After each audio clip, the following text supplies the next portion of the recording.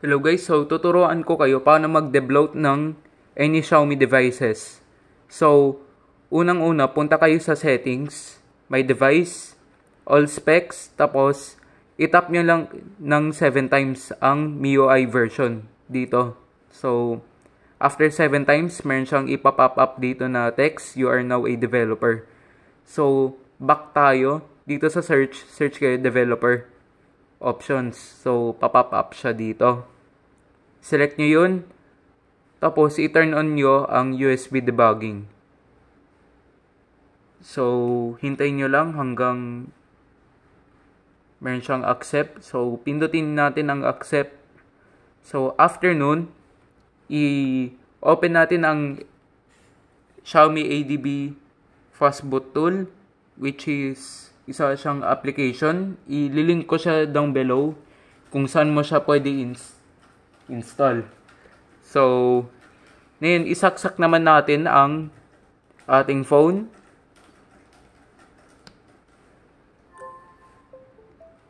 So, after natin sinaksak ang phone, meron siyang lalabas dito na allow USB debugging. So, select na lang natin ang OK, cancel. So, dito naman sa screen natin, dito sa laptop, makikita natin ang mga selection ng application. So, isa-select natin ang App Vault, i-left click nyo lang ng isang beses. De-delete rin natin ang browser. Left click nyo lang. Yung feedback, i-delete rin natin yun. So,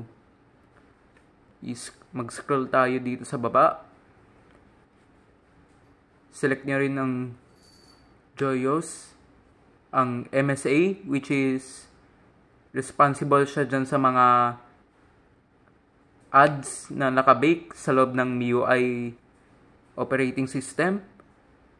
So, MIUI, tanggalin din natin yun. Mi credit ang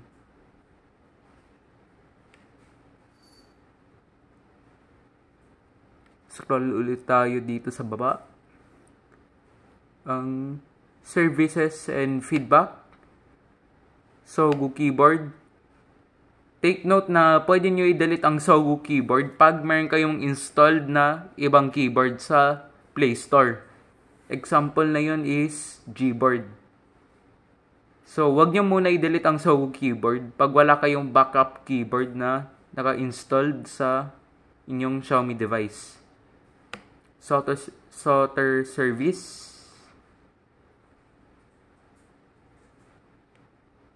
At yung yellow pages.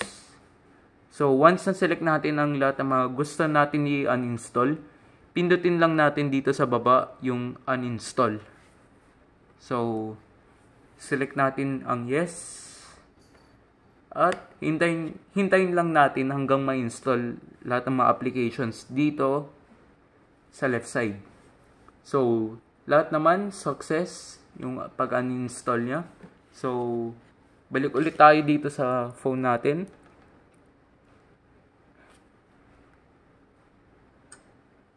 So, makikita nyo na wala ang browser na application. Pati ang services and feedback. Tapos, pag hinold natin dito sa baba, instead of MIUI ang lalabas, naging Google. So, yun lang guys. Thank you for watching. Tapos, please like and subscribe na lang sa ating channel at turn on ang notification bell para di kayo ma-miss out sa mga new uploads natin. So, yun lang guys. Bye!